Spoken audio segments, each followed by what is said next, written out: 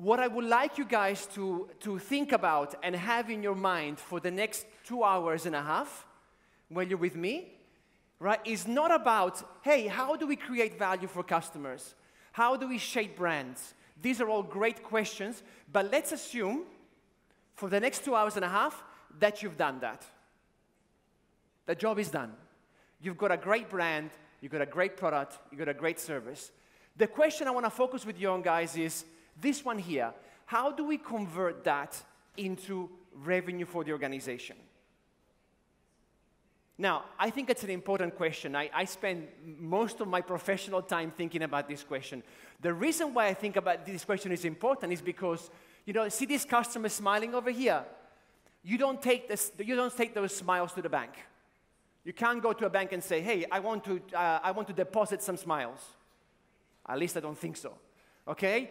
You don't pay back your investors in satisfaction. Even more important, you don't put that satisfaction back into the business to create better products and services. So at some point in time, we've got to think about, hey, hold on a second. How do we take all of the front end of marketing and convert it into cash for the organization, the back end of marketing? So it's an important question. Let's just think about this for a second.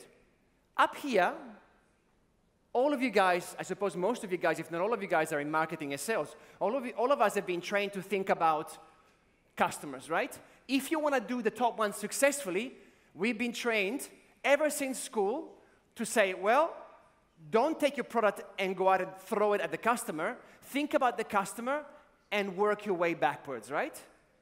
We've all read at some point about customer orientation. Think about the customer's needs, think about their wants, and then, only then, work your way back towards the actual products and services that can satisfy those needs. So on the top, when we create value for customers, all of our attention is on the customer and we work our way back. On the bottom, it's more like this, right? It's very, very different, right? When we create value for customers, we're really all about customer. What do you want? What makes you happy? What makes you satisfied? How can I know more about you? We work our way backwards from customers. When it comes to capturing value, on the other hand, we say, customer, who cares? Well, almost, right? We say, okay, hold on a second. What do we need? How do we get by? What's the return that we need? What are our cost bases? Okay, it's kind of like Dr. Jekyll and Mr. Hyde in a sense, right? Our face completely changes and we start becoming much more internally driven. Okay, fine. Who cares, right? Well, we should care. The reason why we should care is because this change in focus makes us lose opportunities, makes us leave revenue on the table. At worst still, as you will see a little bit later today, it actually makes us destroy that value that we work so hard to create with our customers. What I want you guys to keep in mind is one very big idea. We'll go deep down into this, but one very big idea. The big idea that I want you to walk out of here when you finish with me is the creation and capturing of value is just one process, right? If I can go back for a second, it is not two processes. It is one big process, and it's one big process that needs to be anchored on our customers. Okay? So what I want to do with you, I want to take you through some basic rules on how to think about monetization, how to think about revenue generation, not from the perspective of the firm, which we still have to care about, but from the perspective of the customers. There's going to be 4 rules that we're going to be looking at. These 4 rules, okay, all of them serve 2 objectives. They serve just 2 objectives. One of them is, now that we've created satisfaction for our customer, how do we convert the most amount of that satisfaction into value? Okay, that's the objective number 1. How do we take these smiles of our customers, this satisfaction, and how do we convert that into the largest possible pie of value? Okay? Goal number 2, how do we take the fair share of that value back to us, leaving the rest for the customer? rule number one is one that we don't think about very often, okay? Rule number one is as you see over here, you gotta pursue a lean exchange. What the hell do I mean by that? Okay, let me explain to you what I mean by that. We make promises all the day and time to customers, okay? Imagine that I'm a company that sells clickers. Here you've got my most amazing product, the Clicker QD-SAN 1000. It is the most amazing clicker you will ever see, says the marketing department. Let's think about this, okay? This is the most amazing clicker you will ever hold in your hand. I asked you, this is what I'm selling you, okay? Then I asked you, hey, what are you guys actually paying for? We had performance, we had comfort, we had facilitation, we had ease of use. These answers, with all due respect, okay, are actually wrong. You are thinking way too much. You gotta think way less than what you're doing right now. I asked you, what is the customer actually paying for? The customer is actually paying for plastic, some batteries, and I don't know, some electronics that go inside of this. This is what the customer is actually paying for, okay? There is a big difference between what we promise customers, what we tell them they will get comfort, they will get all these things. There's a big difference between what we promise they will get and what they're actually paying for, okay? They're actually paying for something. Now, why would that matter? Well, here you've got what I'm selling you. Over there, you've got what you're looking for when you buy. There is a big gap between what I am paying for and what I actually want, my needs and desires, okay? This gap is what I would call economic waste. The gap between what I promise you will get and what you're literally paying for is economic waste. And this is the first thing we have to look at when we design a revenue strategy. If we're trying to design a revenue strategy that is aligned with what our customers actually want, because that is better for us in the end, the first thing you want to look at is not how much you're charging them, that will come later. The first thing you want to look at is, what are my customers actually paying for? What is the metric by which I'm charging them? This gap is wasteful. Let me explain what I mean. Well, hold on a second. If I charge you for a clicker, imagine this clicker is $20 because it's the best clicker that you could ever buy. Well, the first problem that you see, okay, is that some of you may not be able to pay for this clicker. It's too expensive. I mean, maybe not in the case of a clicker, but think of the case of a car, for example. Okay?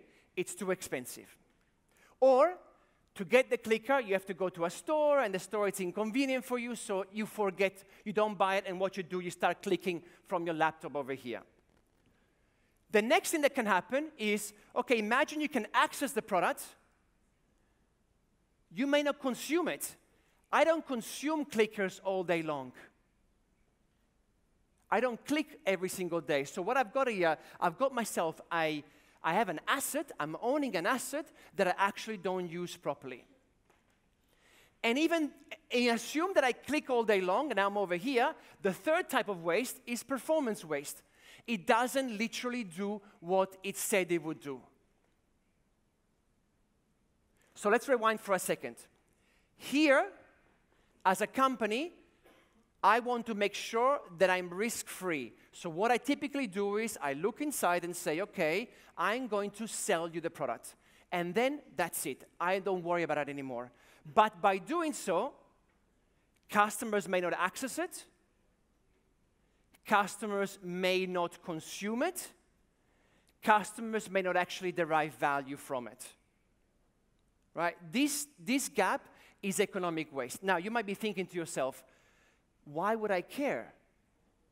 Why would I care about this? I've sold the product. Who cares if the customer is not happy in the end? Well, two reasons to think about. First of all, technology is completely changing this landscape. We've grown from 60 years ago to think about customer needs. And we've worked on market research that tells us everything about customers' needs. Then we moved to journeys. Now the big thing now is journeys, understanding customer experiences and how people go about their purchase process. Now, it's all about consumption, understanding what drives people's consumption patterns and what drives transformers. We have technology available today to tell us exactly when this thing is being used. We have technology available today to tell us exactly how this thing is performing with the customer. Okay? So all of a sudden, you've got opportunities to understand this waste process that is in the middle. Number one. Number two, this waste is actually an opportunity.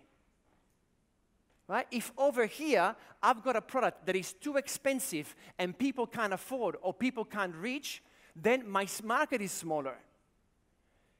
If I've got a marketplace where people are not consuming the asset properly, then also I'm losing customers and I'm actually reducing the willingness to pay. Over there, if the product is not performing as it is, I'm incurring more risk, more cost to offset the performance problems. So when I'm talking about exchange, I'm talking about a fundamental question. When you design a revenue strategy, think about literally what your customers are paying for. Traditionally, we're used to selling products, okay? But technology and opportunity is allowing us to do things differently, okay? Allowing us to do things differently. And what you'll see is that all around us, businesses are moving away from ownership, selling products and services, to selling time. Later on today, you've got a great speaker about subscriptions and memberships. And I think one of our messages will be, everything can be a subscription these days. And I would tend to agree. But I wouldn't stop there. To use, right? The metric is fundamentally changing, and it's moving that way, which is towards our customers, okay? Use to outcomes. What is a measurable result of the thing that I do? So if the gentleman over here said performance, if he said performance, can I actually measure performance on a clicker? And if I can, why am I not charging for that performance? And ultimately to value derived. So what I would like to do is take you through these different models using examples, right?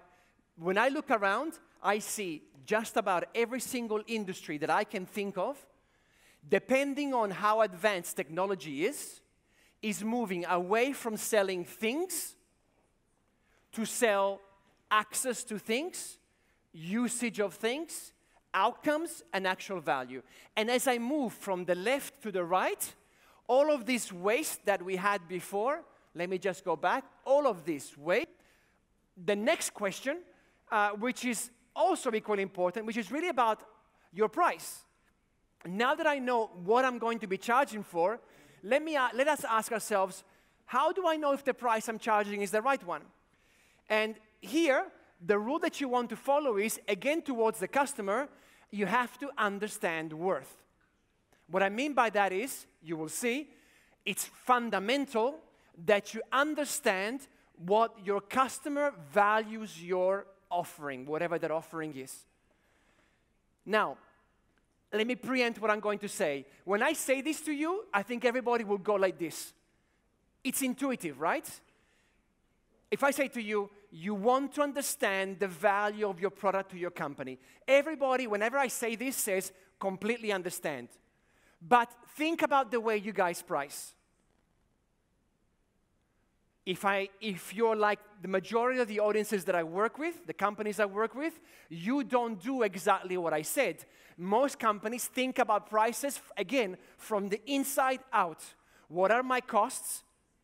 What return do I want? What are my competitors doing? That's my price. Okay, even though it's intuitive that we make products for customers, and therefore we want to know, how much do you value this? And then work our price backwards from there, when it actually comes to doing it, we tend to be much more conservative, okay? So this is kind of the final message. Let's get to it. Understanding the pricing question, financially at least, is incredibly important, Let me throw some numbers at you. There has to be some numbers in a pricing talk at some point. Take publicly listed companies, because we can see their income statements. Let's take the Fortune 100 companies. For example, look at their income statements and do a thought exercise. Imagine you can change by 1%, just 1%, any of these 4 variables on the right. The fixed costs, or the volume, or the variable costs, or the price. Just by 1%.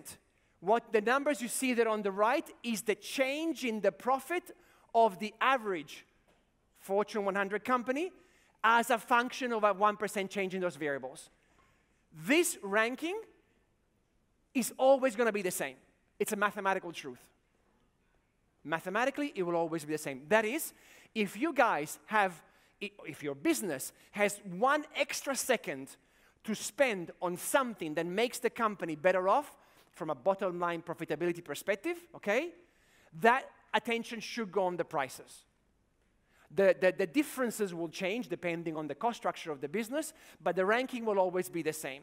So understanding optimal prices is by far the most important thing you could do if you're interested in this case about the profitability of the business, okay?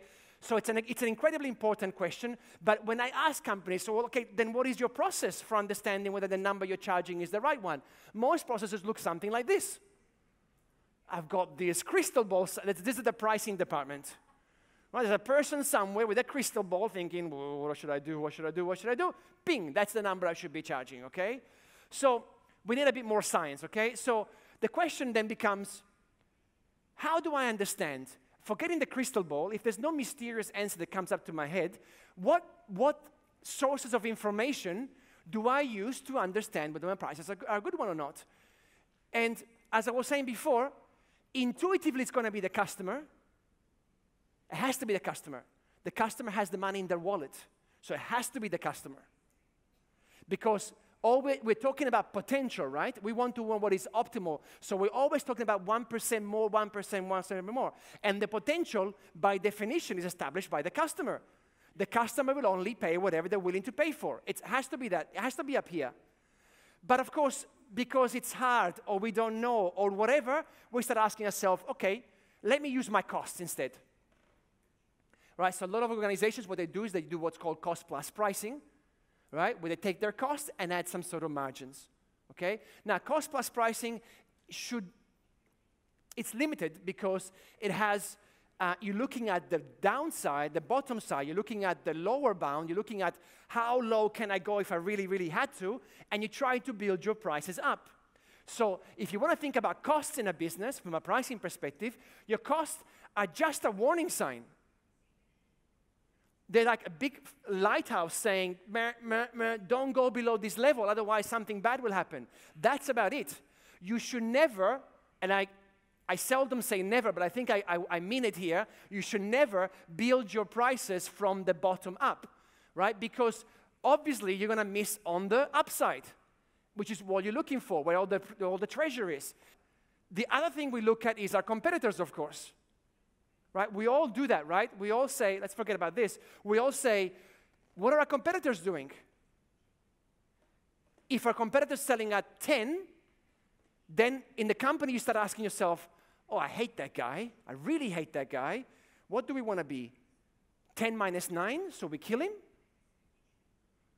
Or 10 plus 1 because we're a premium player?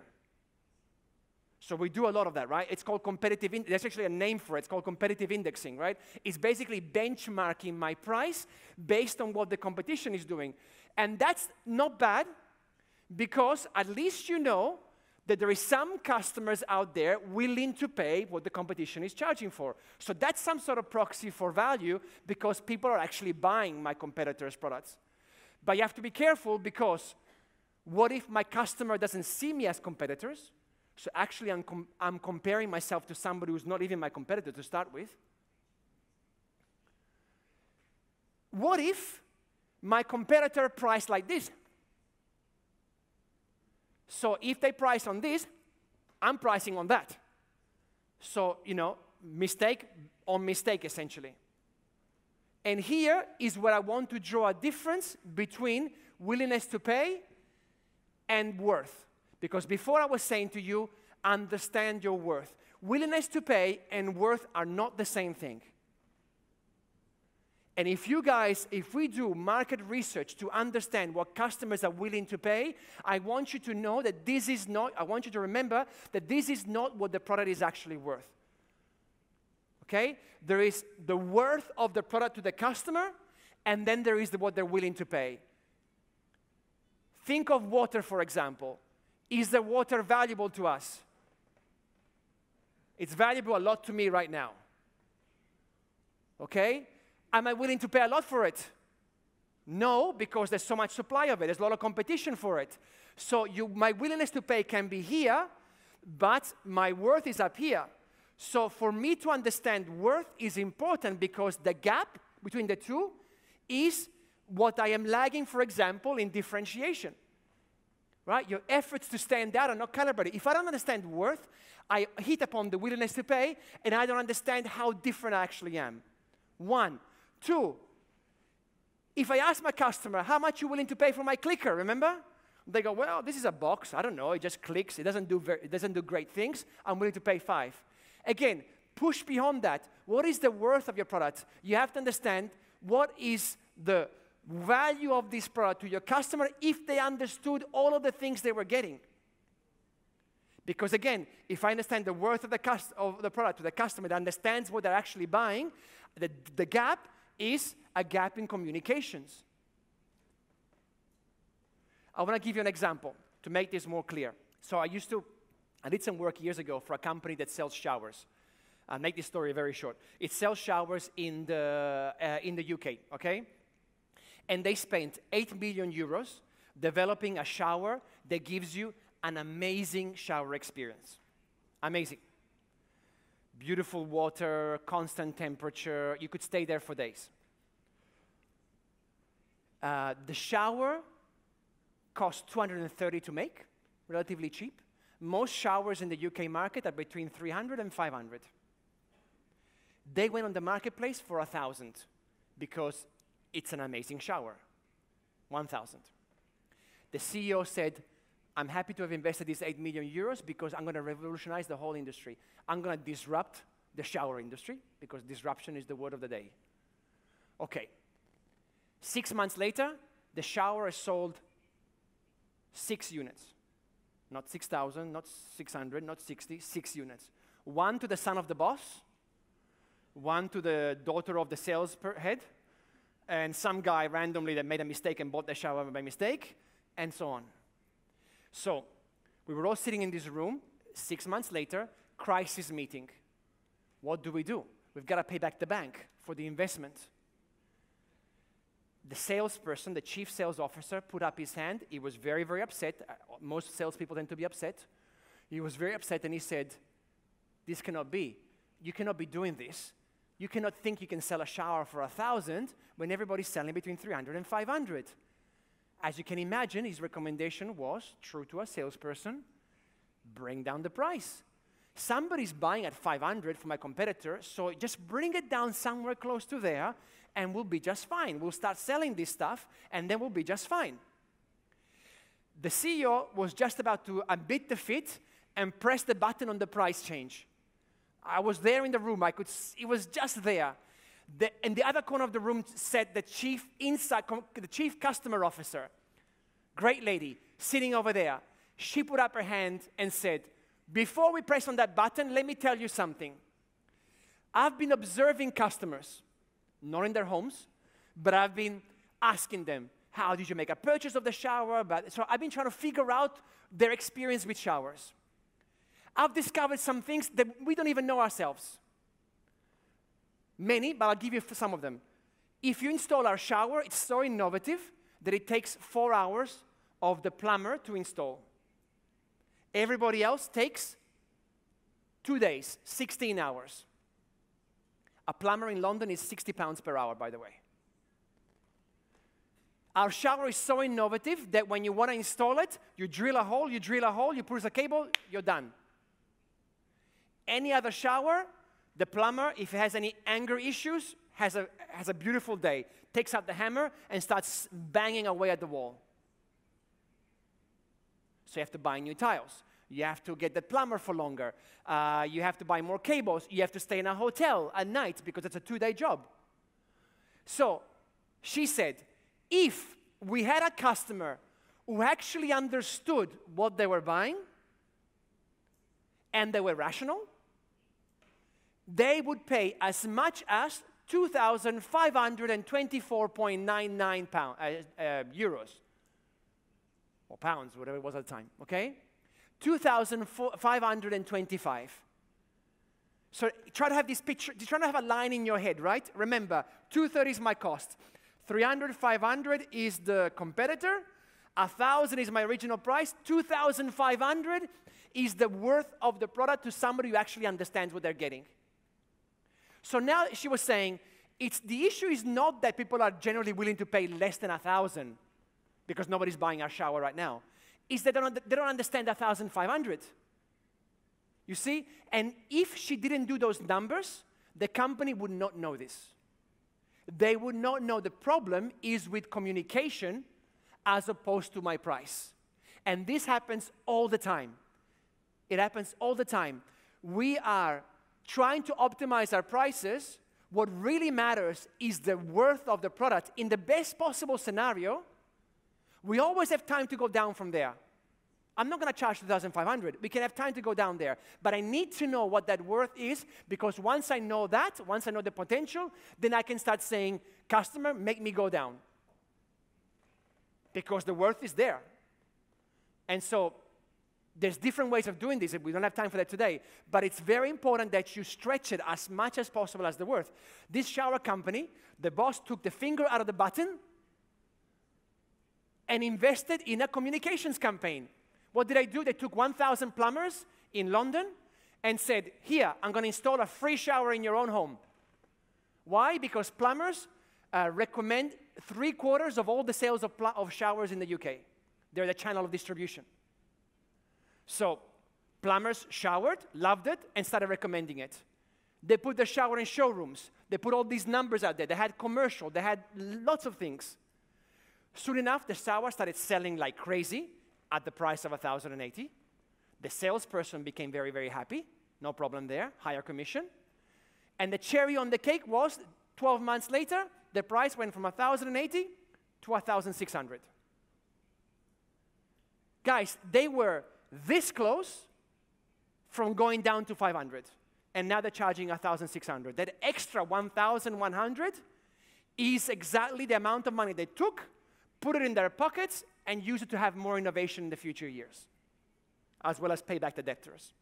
Okay, so understanding customer worth is absolutely, absolutely fundamental, okay?